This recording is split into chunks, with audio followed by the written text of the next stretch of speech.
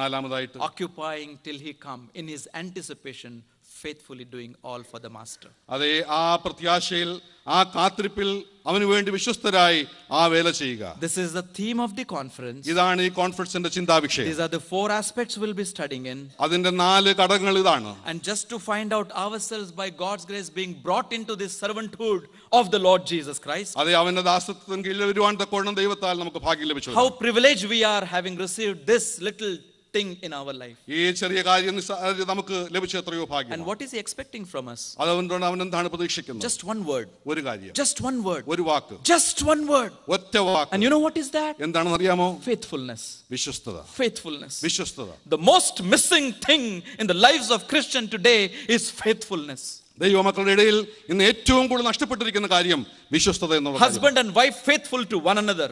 ഭാര്യ ഭർത്താക്കൾ അന്യോന്യം വിശ്വസ്തരായിരിക്കുക. Parents to children faithful in the family relations. മാതാപിതാക്കൾ അന്യോന്യം വിശ്വസ്തരായിരിക്കുക. Faithful in our brotherly relations. നമ്മുടെ സഹോദര ബന്ധത്തിൽ നാം വിശ്വസ്തരായിരിക്കുക. This is the missing mark in our Christian life today. നമ്മുടെ ക്രിസ്തീയ ജീവിതത്തിൽ നഷ്ടപ്പെട്ടു പോയ, അന്യം വന്നു പോയ കാര്യം ഇതാണ്. When the Lord sees faithfulness, കർത്താവ് വിശ്വസ്തതയെ കാണുമ്പോൾ, notice faithfulness not in big things, വലിയ കാര്യങ്ങളിലുള്ള കാര്യങ്ങളല്ല, faithfulness in very little things, അല്പമായ കാര്യങ്ങളിലുള്ള വിശ്വസ്തത, a very little thing, അല്പ കാര്യങ്ങളിലെ വിശ്വസ്തത. maybe in your college, ഒരുപക്ഷെ നിങ്ങളുടെ കോളേജിൽ, maybe in your workplace, നിങ്ങളുടെ ജോലിയിൽ, maybe in your neighborhood, അല്ലെങ്കിൽ നിങ്ങളുടെ സമൂഹത്തിൽ, maybe in your little dealings and your priorities, നിങ്ങളുടെ കൊച്ചിടപാടുകളിൽ, maybe in your decision making, നിങ്ങളുടെ ചിന്തകളിൽ ഉണ്ടാകുന്ന തീരുമാനമെടുക്കലുകളിൽ, wherever the Lord sees little faithfulness, there is a reward waiting for you. എവിടെയെല്ലാം കർത്താവ് അല്പത്തിലുള്ള വിശ്വസ്തത കാണുന്നു, അവിടെ അവൻ പ്രതിഫലം കൊടുക്കും. As I stop for this evening, ഈ രാത്രി ഞാൻ ഇവിടെ അവസാനിപ്പിക്കുന്നു. oh, the master's voice, let it echo in your ear and my ear. കർത്താവിന്റെ ശബ്ദം നിങ്ങളുടെ ഹൃദയങ്ങളിൽ, നിങ്ങളുടെ കാതുകളിൽ നിന്ന് മുഴങ്ങട്ടെ. He says, occupy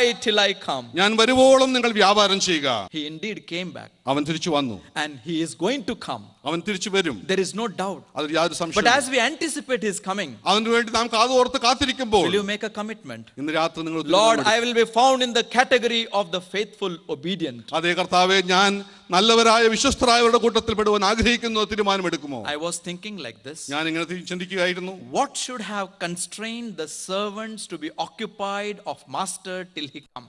അതേ, കർത്താവ് വരുവോളം അവന് വേണ്ടി വ്യാപാരം ചെയ്തുകൊണ്ടിരിക്കുവാൻ അവരെ നിർബന്ധിക്കുന്ന കാര്യം എന്തായിരിക്കണം? What should have constrained them? എന്തായിരിക്കണം അവരെ നിർബന്ധിക്കുന്ന? What should constrain you and me? നിങ്ങളെയും എന്നെയും പ്രേരിപ്പിക്കുന്ന പ്രേരണാത്മക ശക്തി എന്തായിരിക്കണം? The first thing is what you know, he is going to come, and he is going to come as a king. അതേ, അവൻ വരും. അവൻ വരിക മാത്രമല്ല, രാജാതി രാജാവായി അവൻ വരുമെന്നുള്ള സത്യം. That should constrain you and me. അത് നിങ്ങളെ നിർബന്ധിച്ചുകൊണ്ടിരിക്കണം. All kingdoms will fall down. എല്ലാ രാജ്യത്വങ്ങളും മാറിപ്പോകും. All that you are so much downloaded with all taxing, especially in this country, നമ്മുടെ ഹൃദയത്തിൽ തലമണ്ടയിൽ വെച്ചിരിക്കുന്ന എല്ലാ കാര്യങ്ങളും നശിച്ചു പോകും. It is very difficult for us to breathe freely.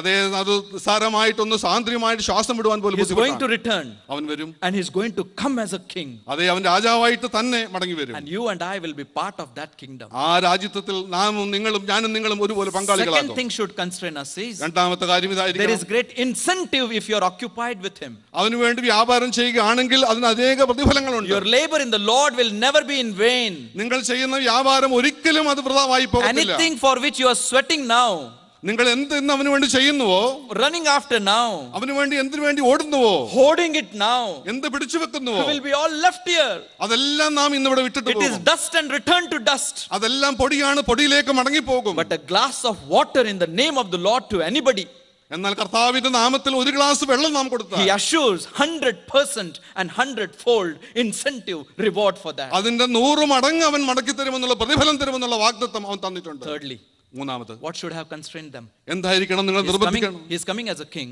അവൻ രാജാവായി വരും. He is going to reward. അവൻ പ്രതിഫലം കൊടുക്കും. Remember, ഓർക്കുക, he is going to come as the judge. അവൻ ന്യായം വിധിക്കുന്ന ന്യായാധിപനായി വരും. Judgment of the Lord Jesus Christ. Judgment seat of the Lord Jesus Christ. അവന്റെ ന്യായാധിപ ദിവസം, he is going to judge. അവൻ ന്യായം വിധിക്കുന്ന ദിവസം, where you and I will stand when he judges. അവൻ നിങ്ങളെയും എന്നെയും ന്യായം വിധിക്കുമ്പോൾ നാം എവിടെ നിൽക്കും? Let this constrain you and me, beloved. അത് ഇന്ന് രാത്രി നിങ്ങളെയും എന്നെയും നിർബന്ധിക്കട്ടെ. And may the Spirit of God speak to you and me to be occupied till he comes. ദൈവത്തിന്റെ പരിശുദ്ധാത്മാവ് നിങ്ങളുടെയും എൻ്റെയും ഹൃദയത്തിൽ ഇന്ന് രാത്രി സംസാരിക്കട്ടെ. ഞാൻ വരുവോളം വ്യാപാരം ചെയ്യണമെന്നുള്ള ചിന്ത. May these words keep echoing in our mind.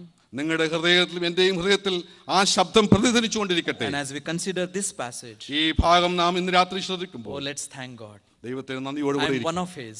ഒന്നായത് I am one of his people.